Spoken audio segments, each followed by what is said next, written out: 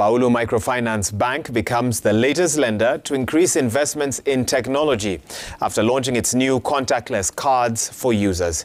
Now, Dennis Otieno has more details on this and other stories in our Business News Roundup.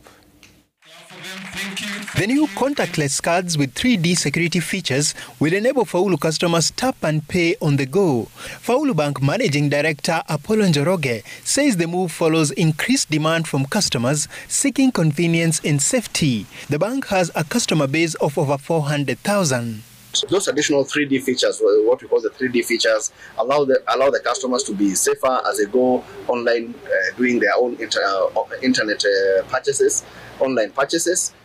Elsewhere, Nairobi Metropolitan Services NMS has once again postponed the opening of the Green Park bus terminus that was set to commence today. NMS says the decision follows a request for time extension by PSV operators. The opening of the terminal has now been delayed for more than a year.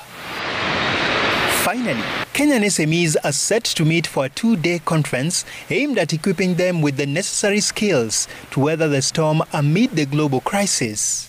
The conference, dubbed the Big Baraza, is set to take place between May 30th to May 31st this year, bringing together SMEs, government, financial institutions and regulators.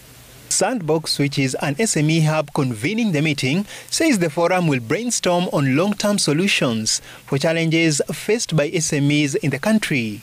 We are going to hear from SMEs themselves, people who've built businesses, who've exited, people who succeeded, people who are succeeding in running businesses, who will also run masterclasses, workshops, just to help people with practical skills on running their businesses. Dennis Otieno, Citizen TV.